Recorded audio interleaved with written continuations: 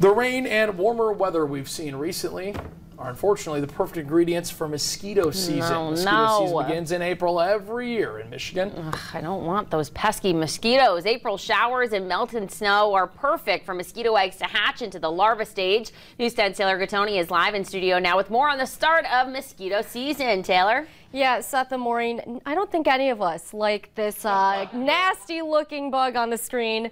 But the more it warms up and rains throughout the summer, you'll start seeing more of these guys, mosquitoes. In Michigan, we have about 70 mosquito species. But right now, we're only seeing what mosquito experts call snowmelt mosquitoes or spring rain mosquitoes. If you feel yourself being bit, it's because of female mosquitoes. They use blood to help breed their eggs, which are laid in water. And as the weather warms up, the eggs hatch and begin the mosquito stages.